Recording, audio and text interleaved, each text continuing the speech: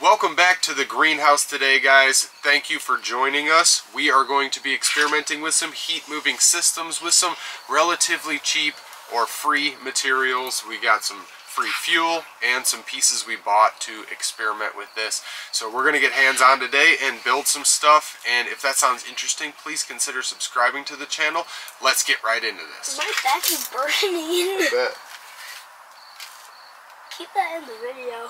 So today's video is based off of having a greenhouse stove. Now I understand not everybody may have a greenhouse stove, but also everybody might not have a compost heating system, or they may not have a geothermal system. So anything I can share to build upon whatever somebody has or an idea they had to get going on their own project. So we are sharing based off having a greenhouse stove and being able to pull some free heat.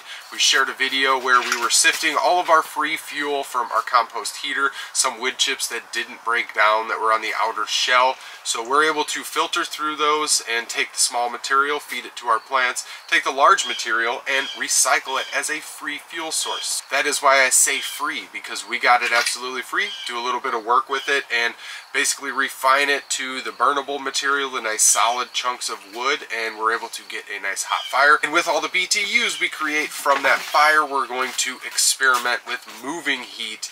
We're going to be getting our tunnel set up in here, so there's going to be a lot coming down the pipe very shortly. We are just in the first initial setup phases of building this little heat moving system. So before we start building this system, I want to finish making our tea. My son and I had came out to the greenhouse this morning, and it's still pretty darn early. It's about 6:30 in the morning right now. He was out here getting his fishing lures in order, going through his tackle box, checking on his fish. Now, we have this little spot in the greenhouse, lots of little crops popping up in here now. Quite hard to see some of the smaller sprouts there. Jumping down to this bed with our tomatoes tied up here, we've got some purslane. Now this purslane is just a weed, but it is much more than a weed. It's very high in vitamin A and C, and it might be high in other minerals and nutrients that I'm not aware of. I am not super familiar with the contents of purslane, but I do know that it has some health benefits for you, but there is also some health risks. So we only use a little bit whenever we do, and not very often, because they contain a lot of oxalates that are calcium binders, and they can lead to kidney damage or kidney stone development. So if you've got a predisposition and are susceptible to any type of kidney problems or anything like that, I would suggest doing research and possibly not using purslane. But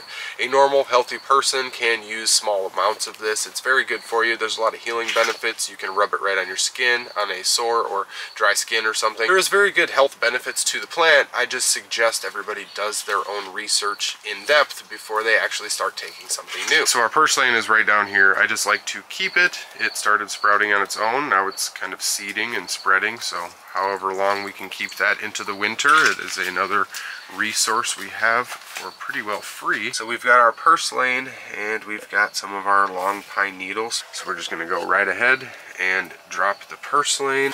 We're going to go ahead and drop the pine needles in here. So we've got ourselves some tea brewing here. This little fan moves 130 cubic feet per minute. So this is the fan that I have had for a little over a year now. I specifically bought another one just because I like the quality and the reliability, and we bought this one just for specifically moving heat from this stove or from compost heating. This will only be ran off of solar power, so we can power this for free, and the $30 or so that I spent to acquire this fan will definitely make itself up in electricity consumption off of our solar system. So I just stoked the fire out here. We do have our door open, but it is darn chilly out this morning. We were out here in sweatshirts until we got the fire going, and then the greenhouse warms up very quickly because of our double layers. So we got a nice warm workspace that has a nice steady cool breeze coming through. So we're heating the outside today while we make some tea. I'm going to get this fan set up. I'm going to place it underneath my bench here, so hopefully I can set the camera up and get a good angle of this. We've got two little Phillips screws. We are going to tack this guy in.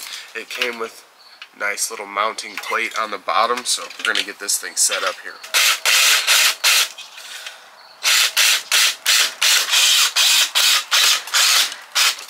So now that we've got our fan hooked up, we've got our power lines, we can wire up underneath the bench here and kind of tuck them away. Just how it's set up, you can see that it is directly in line, going to be blowing straight down at all of these beds here. So just simply routing this fire resistant aluminum ducting here, we'll be able to run it all the way through this little hanger we made with some hanger wire. Now we just tacked it right into our bench there. We'll be able to extend this out. I need to set the camera down and free up my hands.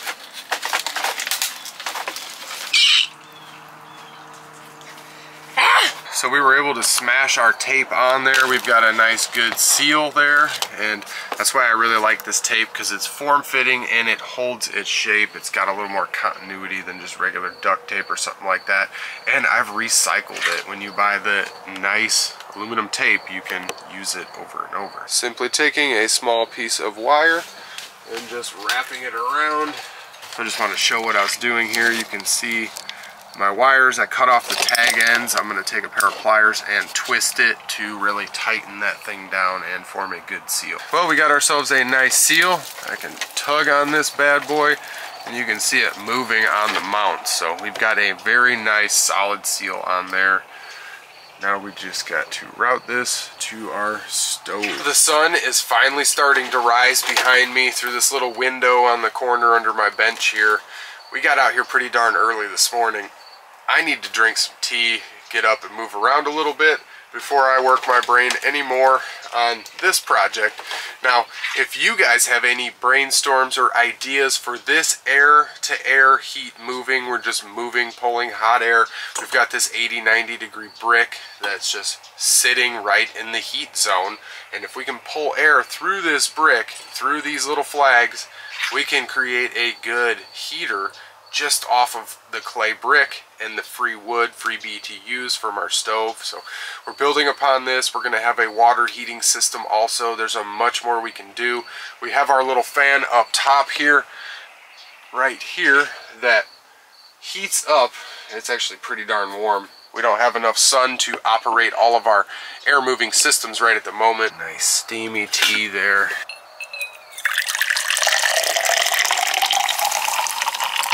This tea smells absolutely amazing. I love making our own fresh tea. It's a little warm, but it's got a little tang to it, all the vitamin C. Alright, break time is over now. So, I showed the little wire hanger. This wire hanger, it's like $2 or $3 for a bag of maybe 3 or 4 feet. I don't know 100% on how much you get, but it's darn cheap. So I've been using this wire hanger. I showed a bracket. It's very simple to just pull it apart,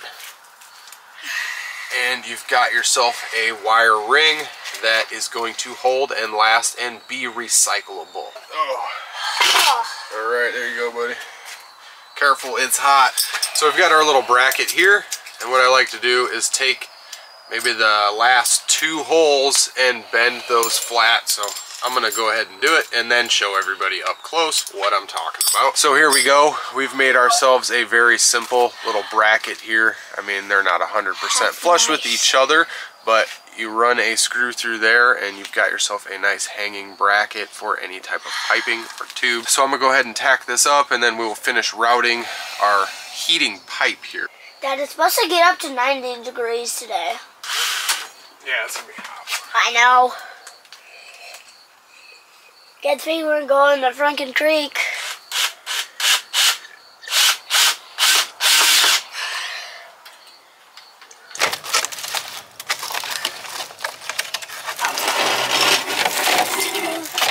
Alright guys, so we have this fully set up and it's operating like I want it to. So this brick right in front of our fan is 101 degrees. That sun is really peaking now. It is getting bright and it's putting some heat in the greenhouse. It was darn chilly this morning, but we still have our doors open because it is so darn warm during the day. It'll be like 40 degrees at night and 80 during the day. So we do not want our doors closed up just yet.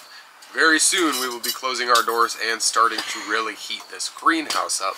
But hopefully everybody understands the concept of what we're achieving with this fan and routing system. I just wanted to show the temperature on the brick that it is pulling 100 degrees through. So I want to show the whole system as a whole operating now that the sun is up and we have some solar activity on our panels. But if anybody has any ideas going forward, I'm going to expand upon this myself a bit on the heating side. This is pretty well set. I may be able to put a piece of metal with holes in it there to pull a little more heat, but those bricks will hold the heat a lot longer than a thin piece of metal. So the bricks have the thermal mass. You'd have to have a thick piece of steel to be able to pull heat for a long time after the heating source has died out. We are going to be hooking our tunnels up, all of our grow tunnels for the winter time. We are going to try and route this into the grow tunnels as a heating source and as just a nice air circulation source. We will have geothermal, we will have compost heating the greenhouse as a whole. We will have our stove on those really cold nights when we require heating a stove. We are going to be able to put a lot more heat to the plants. We didn't have anything set up like this last year, and I really am interested to see what I can do with this winter. Now, some other ideas. Now, I could heat some thermal mass with this, but air to air is a lot less potent. Trying to heat rock or water, it's going to take a lot longer of a cycle to actually put the heat to it as the air heats it up, blowing over it. Heating water is going to take a lot more energy from the stove heating aspect, but the thermal mass that it holds is going to be 5 times greater than what we can achieve with the air heating. So going forward, we may be able to use some thermal mass from heating. We may use a solar thermal heater as a separate entity from this stove heating system. I also thought about running some drain tile underneath the floor all the way to the other side of the greenhouse and blowing the heat out on the other side. So we can immediately have 100 degrees coming out, or close to 100 degrees, whatever the stove's putting off, onto the bricks down at the other side, blowing up and constantly circulating. Possibly doing an underbed heater, some type of PVC system with holes that we can basically blow heat up under rock or under the bed. And another idea for next spring is to have some type of mobile little seedling starter where I can fit 4 or 5 trays of seedlings and keep them in a warm area, whether it's compost heating or whether it's heating from the stove, thermal mass, geothermal, any of the sort. So simply by using cheap and free resources and putting our brains to it and just experimenting over the last 7, 8, 9 years, however long it's been now, we can achieve some good BTU potential down on the other side, because this side heats up very quickly from our stove. It's just radiant heat. But being able to move that heat is going to be super beneficial for us. Like I said, we didn't have a whole lot as far as moving the heat other than the little systems that are already arranged on the back wall and on the stove top. I think I've covered everything I wanted to cover. We can check the actual system out now and plug it in and see if it works properly. Checking the whole system out, we've got our fan mounted under the bench, a few cobwebs here and there. Use some wire to keep this pipe relatively upkept so I don't have to worry about when I'm stacking wood in here, like breaking, bending, popping this. So we've got it routed and basically a 90-degree bend here. Some homemade brackets, and you can see we will be able to pull right through this brick that is getting heated up. And this is sitting relatively close, about 8 foot or less away from the exhaust pipe, creating a lot of heat. And the brick is still warm. The fire's been out for maybe 15 minutes now because we just let her die down. The thermal mass of the brick is going to hold a lot of decent heat to be able to be blown down through the tunnels and beds. So let's go ahead and swap. We're going to unhook our geothermal for a minute here. So this fan uses a little more energy than our geothermal. Our geothermal is a lot quieter because it's a much smaller fan. So this was just pulsing also, along with our compost heating fan over there pulsing. So it's performing the same pulse because it's not 100% in the sun. It's catching light through the greenhouse onto the panels. So I'm going to route an on-off switch, so I'll be able to flip a switch and then turn this on so it doesn't just run autonomously all the time. I just stole the energy from our geothermal for the time being to show that it's operating.